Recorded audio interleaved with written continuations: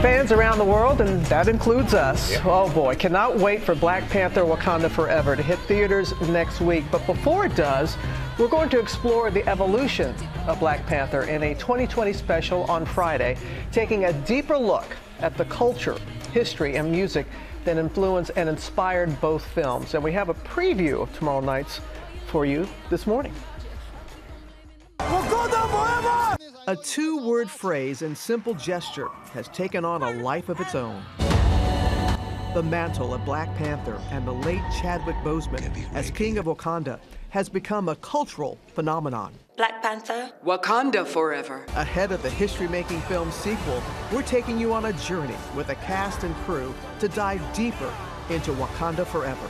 The fashion, technological advancements, and music. Once again, it's like a separate character in the film. Yeah, totally. And Ludwig.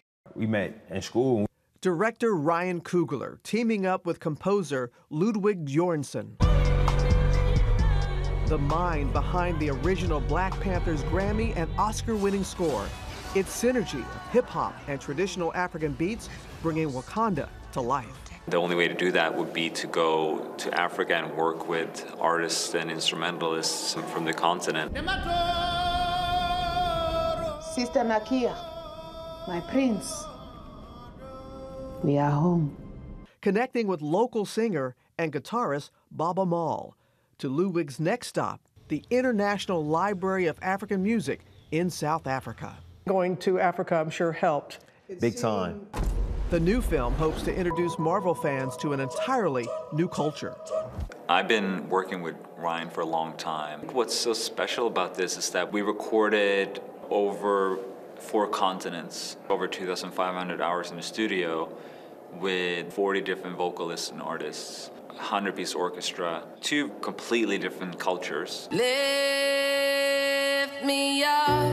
Wakanda Forever tapping Grammy Award-winning singer Rihanna, ending her 6-year music hiatus with the song Lift Me Up, a representation of the film's goal for Boseman's legacy. We need light, we need love.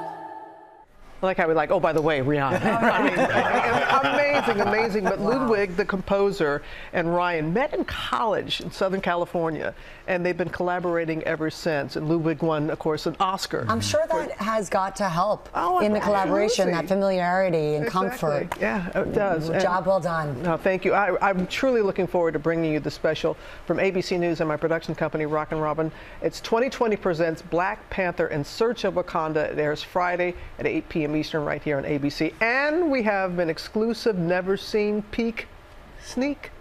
Yeah, We're going to sneak a sneak peek.